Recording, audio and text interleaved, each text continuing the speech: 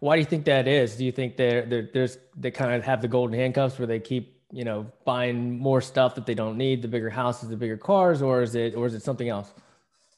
I think that's a big part of it, but I also think part of it is they think, well, I make good money. I don't.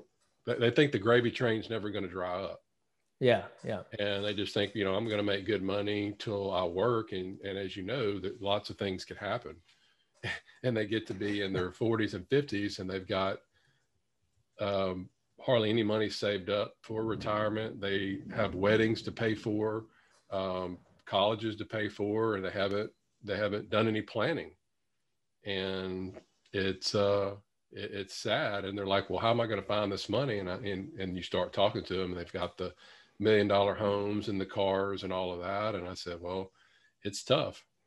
yeah. So again, I've got my cousin that's getting ready to get finished with his training, ENT, and he's been listening to all this and reading books the whole time he's been in his residency.